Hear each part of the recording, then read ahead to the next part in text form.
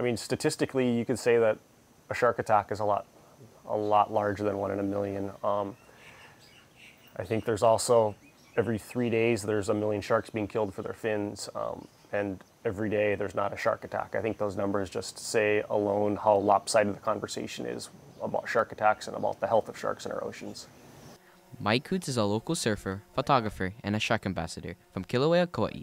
I became an advocate for sharks basically in 1 hour. I was watching a YouTube video called Shark Water by Rob Stewart, and I was completely blown away by what we were doing to sharks. There was a number that came on the video. It was about halfway through, and it said 70 to 100 million sharks a year are killed for their fins, for shark fin soup. And I saw that figure, and I did like 5 rewinds. I was like, this can't be right. This number is absolutely insane.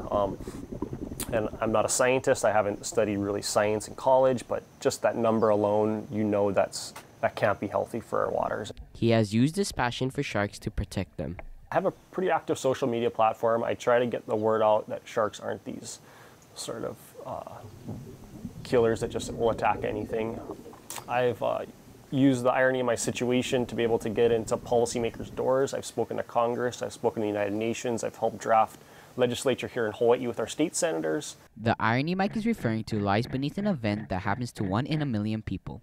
Well, actually 1 in 11 million people. I remember, like, as soon as my fingertips brushed the surface of the water, a large tiger shark came up from underneath me and grabbed onto my legs. I knew I was getting attacked by a shark because I could see it right in my chest. And I tried taking my right hand and out of instinct, I tried getting my legs out of its mouth, and that didn't work. And it started doing this real slow motion swaying back and forth. And I remember immense pressure on my legs. With my left hand, I just started punching it in the head a couple times, and I think I hit it a good 3 times in the snout, and it let go and released its grip on my legs.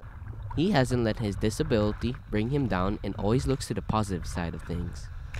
Losing my leg to a shark has definitely changed my life. It's changed it for the better. It's brought me incredible experiences. I've been able to travel places, meet amazing people, do things I don't think I would have done otherwise.